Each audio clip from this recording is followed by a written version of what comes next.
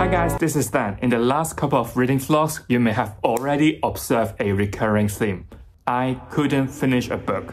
And for that, I do apologize. So I had a thought, why not changing things up a little bit? This reading vlog won't end until I finish a book. It may just take a couple of minutes, which I highly doubt it, or even as long as a month. You have been asking for long-form content, so here you go. The book I've chosen for this challenge is Sons of Darkness by Gaurav Mohanty. It is a grimdark Indian myth-inspired fantasy series. In this book, we're gonna follow several different perspectives, which can get a bit confusing at times. Maybe it is because I'm not too familiar with Indian myth, so it's taking a while for me to get into the world. So far, I am a third of the way through. The first chapter took place 1,000 years ago, and then the plot would jump to 1,000 years later. The story so far is about a republic which was formed by overthrowing the empire's family. Now the empire wants to reclaim what was lost, but the republic was running low on resources and needed to figure a plan out. We also get to see another part of the world where a low-born character climbing up the social ladder with a noble act as his mentor. There are some complications along the way which involves an unexpected love affair. So far, this book reminds me of Against All Gods by Miles Cameron, where we follow a huge cast of characters who will eventually cross paths. This may not be my favorite kind of writing style because I tend to forget the earlier details by the time I reach the end. It is also a little bit hard for me to really connect to any of the characters. I've just finished a session, so I'm about to start another region. The character list is pretty extensive, so I hope I can keep track with everyone. I'm off to read a little bit more before dinner, so I guess I will see you in the next update. So, see ya!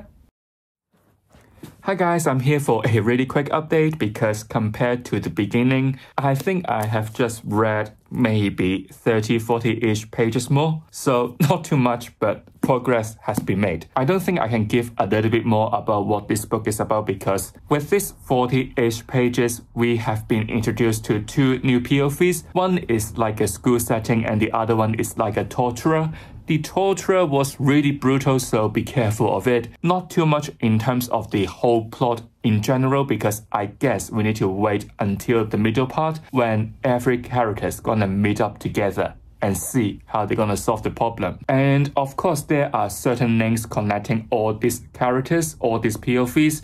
So somehow they are related, but at this point it is still a bit distant. Once again, before cooking dinner, I may read a little bit more. I hope that I can finish this section so I can reach what I would say is the middle chunk. So every character, every POV is gonna be together and see what the mess they're gonna create. I think I need to read another 80-ish pages to get to that point. Luckily, tomorrow I would have some more time for reading, so I hope that I can get to that point and share a little bit more about how I feel about this book. So now I have to finish editing that March wrap-up video and hopefully, I have some time to read before cooking, so we shall see. See you all in the next update. See ya!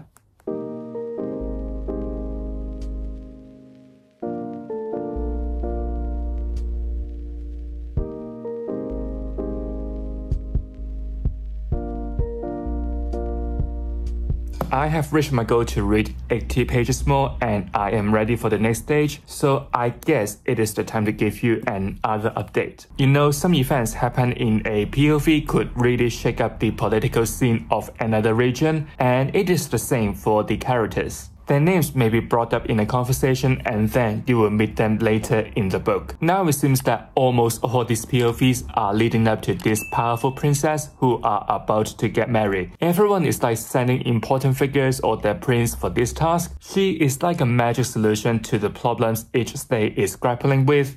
Money, allies, army, you name it, she got it. My issue with this book is actually quite consistent with my past experience. Like other epic fantasy series, I think most of the POVs should be more evenly distributed across the book. I am halfway through the book, yet I barely seen anything about the 3 POVs that were introduced earlier in the book. Honestly, it is a bit tough to be emotionally invested in these characters because they don't appear that often. Also, there is a whole lot of details to keep in mind with. Sometimes when some characters bring out certain names, I may find myself pausing to remember who that is, or who exactly that character is linked up with. I personally think this book is a bit ambitious, which is not a bad thing. You got this fantastic, diverse cast of characters, which is great. Just a bit of advice here, I think the arrangement of the POVs might be a little bit tricky for readers to catch up with all the details. At this point, I am halfway through of the book, but starting from here, there is no separate chapters. There is only huge chunk of paragraphs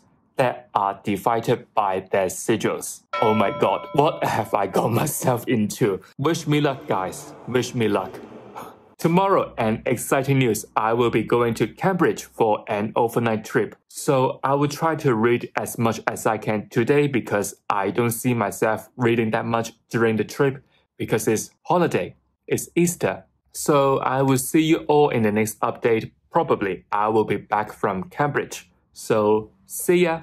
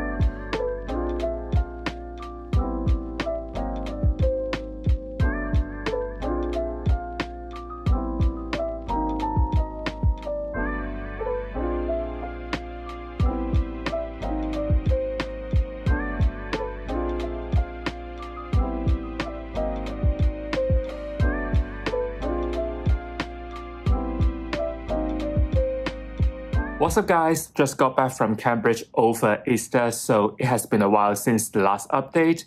I would say that I had a decent time in Cambridge. It is kind of what you're gonna expect with all these colleges. They are all massive and the architecture of them is mind-blowing. You can literally pick up any of them when you walk around the city center. I do wonder if I could study, not a little bit, but much harder. What would it feel like if I can study in Cambridge, because the scenery there is quite beautiful. Most importantly, I resist the urge to buy any books at every bookshop. We got Cambridge Press, which is for academic books, and I guess it is also for uni publication. Of course, Waterstones, and something that I can't find where I live, which is Blackwell's. My wallet is safe for now. And for dinner, I found this amazing steakhouse called the Flatiron. Let's just say they cook it exactly how I would like it, practically mooing.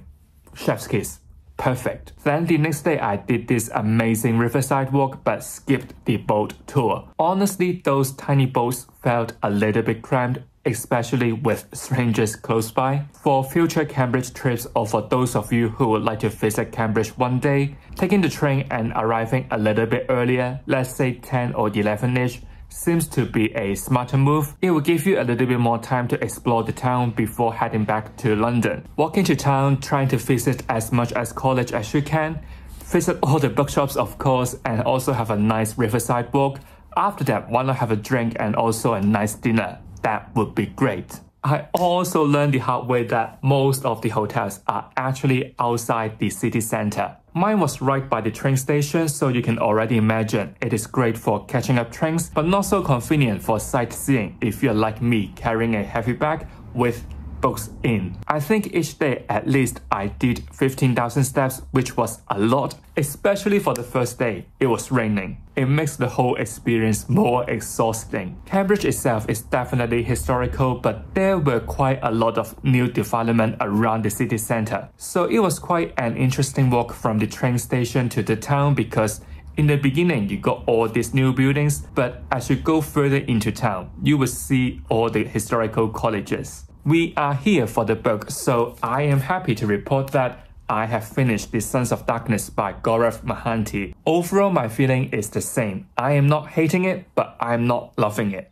In the second half of the book, you would find two major events. I found the first one a little bit more entertaining because finally all the POVs are coming together. There were so many manipulation, twists, and unexpected turns, so if you're into political mind games, you would definitely love this part. But after this event, it is like back to the first half of the book, which we got different POVs again. It is like the build up to the last event in this book, and we are only focusing on 3 POVs. At last, we will reach the climax, which is the conflict that has been hinting all along. I found that definitely epic and also really brutal and bloody and emotional. You will see how this major political conflict gonna be resolved and also how the prophecy gonna be fulfilled. The arrangement here is like the first event, which we got this massive chapter but only divided according to the sigils. But I found the way it is presented is a little bit weird to me. We are literally jumping between tons of characters. Some of them we barely know, we barely met, so I found it a little bit detached from the main story. I found this arrangement is a little bit on the convenient side. Some of the POVs here are the general, soldier in the front line, so you can easily get different perspectives, different sides of the battle. Some of the POVs we have been following are just vanished from this battle as well. I can feel the ambition of the author and also the clear inspiration of A Song of Ice and Fire, but I do think that it will be a little bit difficult for some people to get through the first 40%. There is no clear direction for some POVs or how these POVs are gonna come together in the end. If we count the main characters, we're gonna follow 7 POVs. And like I said in the last updates, we're gonna follow them in a pair, and then we will move to another region to follow another pair, and then so on and forth.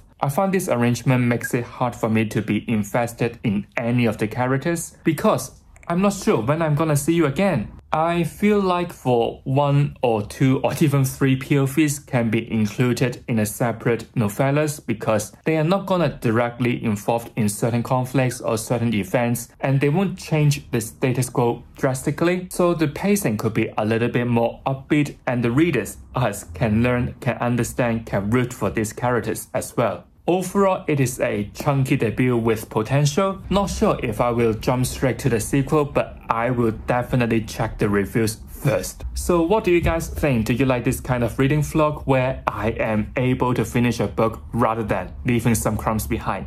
Let me know in the comments. So if you have enjoyed today's video, don't forget to give it a like. If you don't want to miss any content from me, make sure you have subscribed to my channel. I will see you real soon. Goodbye.